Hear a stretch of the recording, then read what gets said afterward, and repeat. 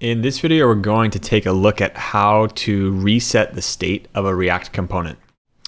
So this is also going to apply to Vue components. It will be a different syntax overall, like your components are going to be in Vue format, but the same idea applies to Vue.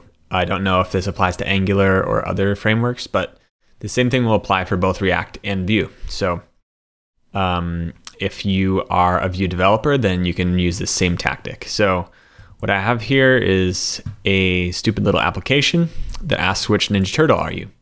Ask your favorite pizza. Are you a nerd? Are you a goody two shoes? Do you like to party? Are you a rebel? Some things that could be useful in determining which Ninja Turtle you are. And behind the scenes, it's doing this really complicated thing. And it's actually just, well, first let's find out what Ninja Turtle we are. Cool, I'm Raphael. So obviously I put in fake data here. It doesn't really matter. And let's see what I'm outputting. So this is my form where I'm building the form and my app.js. Behind the scenes, I'm just getting a random turtle. Okay, cool. So not actually doing anything here, but once I get this on click of the button to find out, all it's doing is generating a random turtle. So now to reset state, here I'm loading my form, which is this form, and this form contains all the state. I'm loading in state with the useStateProp. So it's initializing all of these to blank fields, blank string in each of them. And so what I could do is, if I didn't have an easy way of resetting state, maybe I would pass a function in here that's like reset form, and then I would pass in some function, and then I could trigger that when I want to reset the state on this click. Or I could do something like that.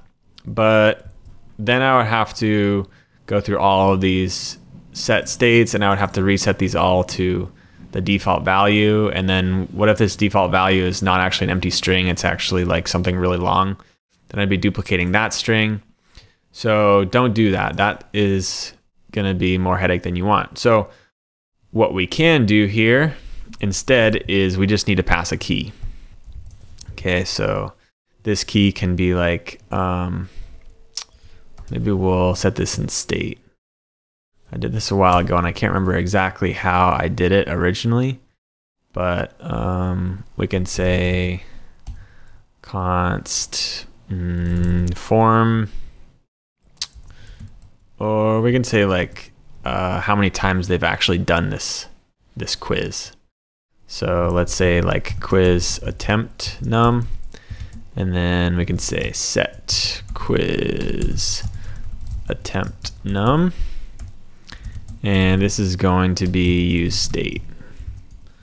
So this is kind of a crappy name for this variable because this is actually the key for this form.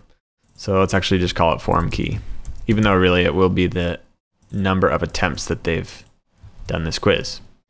So we've got form key, and then we'll have set form key, and we can set this as 0 and key here. So we have to pass this in key, and maybe we'll start this as like 10 or something. There can be some bugs here if you use the same key for this element as you're using for other elements that are under this element. So multiple children of the same element, they should all have different keys. So if you had like 2 of these my forms here and they had the same key, then you'd probably have some issues. So don't do that, be careful about that. But we'll just go ahead and do this and see what we get here. So we'll start with the key of 10, and the next time they on click show turtle, then we can just set this state to be 1 more. So let's say set form key, and this is going to be form key plus 1. So every time they run the show turtle function, which is click, every time they find out which turtle they want to be, then it's going to reset all of the state well, that's going to be the side effect, but it's going to change this form key. And when this form key changes, then it's actually going to reset and basically remake this component entirely. So this will get rebuilt. So let's see how this happens in actuality. So let's be for real about this. What's your favorite pizza? Honestly, probably cheese. Are you a nerd? Yes, I am. Are you goody two shoes? Kinda. Do you like to party? Yeah, just as much as the next guy, I guess. Are you a rebel? Not really, to be frank. Okay, cool. Now when we click find out, then it should reset it. Boom, I'm Raphael. Wow, I'm not a rebel though. Okay, so it did reset the form. That's good.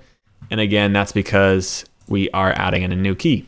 So really, to reset a form state, all you have to do is change the key of that form, and it will basically force a re-render of the entire component, which means it will render it afresh with your default state that you've set.